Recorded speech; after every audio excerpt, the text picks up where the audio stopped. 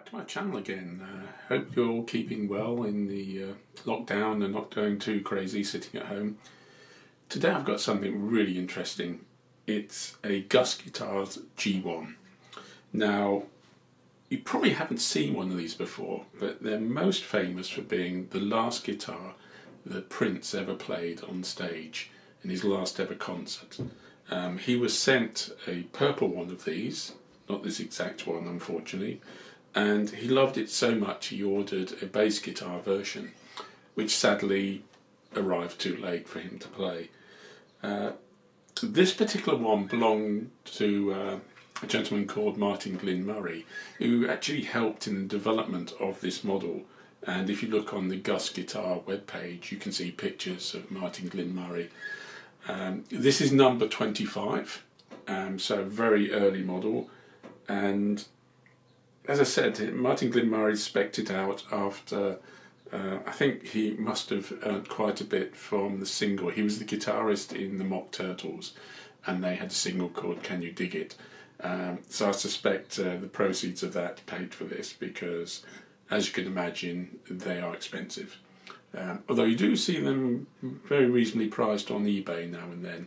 I think there's one that was made in green metallic for Harrods, the shop in London, and that occasionally pops up on eBay. This one is actually a black metallic colour. It's made of cedar wood, with obviously steel parts here, and that's covered in a shell of carbon fibre, so it's incredibly stiff but quite light.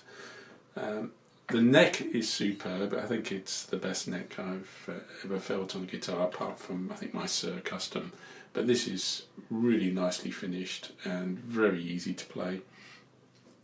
It's slightly unusual, as you can see, because it is shorter than most guitars, so when you sit normally with it here on your lap, it feels a bit wrong, in the same way that a Firebird feels too long that way. This feels a little short this way.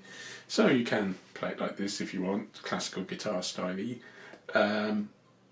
or this way. It all works. What else can I tell you about it? It obviously has twin humbuckers in these lipstick pickups. It has a four-way selector, not a three-way, and that's because you can have two middle positions. You can have these pickups in parallel or in series. It also has a piezo bridge within this handmade bridge here. As I say, it's all handmade. And that allows you to have a stereo output, so you can have acoustic sounds as well as electric sounds at the same time. I'd say it's completely custom made. Everything is actually made by Simon Farmer, apart from the tuners here. So you'll find that it really is an incredible piece of work.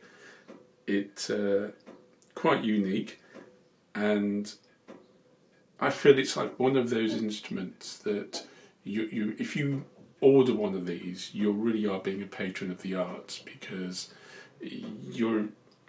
it's like the olden times when people would hire a painter to do some fabulous portraits. Paying for a luthier to do this, I think, is equivalent nowadays, because they couldn't survive without people willing to do that. And they're sort of truly unique instruments.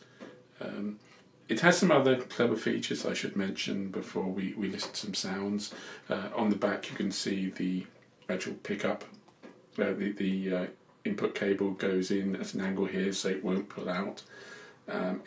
You can either use mono or stereo. It comes with a stereo lead, and I have one already that works with it.